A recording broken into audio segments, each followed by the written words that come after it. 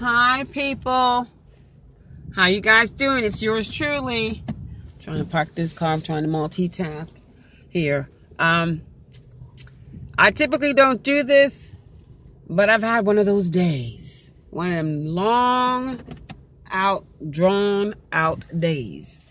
And I had a little spat with a colleague of mine, good friend, and I just wanted to vent just a little bit. I'll try to wrap it up in about 2 or 3 minutes. We'll see.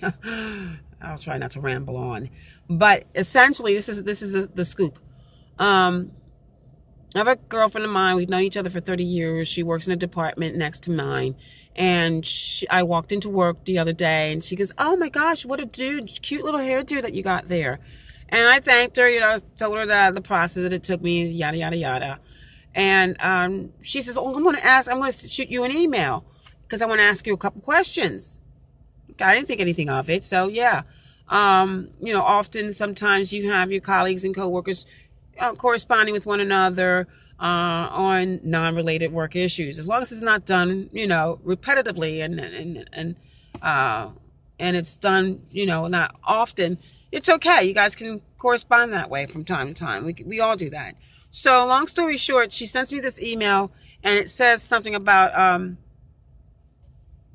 but she doesn't have it. That's what it was. She didn't have anything in the subject matter. It was completely blank. So I responded we're responding to what she was asking me about my hair, my new do, and all that stuff. And so I answered it, and but I put something in the subject matter. I put HAIR, because that's what we were talking about, hair. And she sends me an email back. It's funny how you start an email, you create and formulate an email, and it's supposed to be one thing and it ends up being something else. So she goes, I obviously left the subject line blank for a reason. You would think you would know why. People are watching and monitoring our emails, and people have gotten fired for saying things, But we're talking about hair. She just chastised me and everything. Oh, it gets better. And I replied back to her and I said, "Listen, boo-boo, it doesn't really matter whether I put something in the subject line or not. We were discussing hair, so therefore I put that in the subject matter. Duh. And if Big Brother's watching, which he often does, most of our emails and phone calls are monitored. We do work in a corporate setting, so it does happen. But I don't give a damn because I'm not hiding. There's nothing I need to hide." And I told her that I said it's irrelevant whether something's in the subject matter or not, boo-boo. He or she, whoever's monitoring, will look at any given time anything that we're doing for whatever reason. She responds back and she goes, "Well, I don't know why you're giving them something to talk about and drawing attention and to our email." But I'm like, "What is she paranoid?" We're talking about hair. We're not talking about anything top secret. She acts like I did like a Hillary Clinton or something. This is just ridiculous. So she sends me another email. And this is the part that really pissed me the F off. She writes in it and she goes, "Well, this is why, you're being so difficult.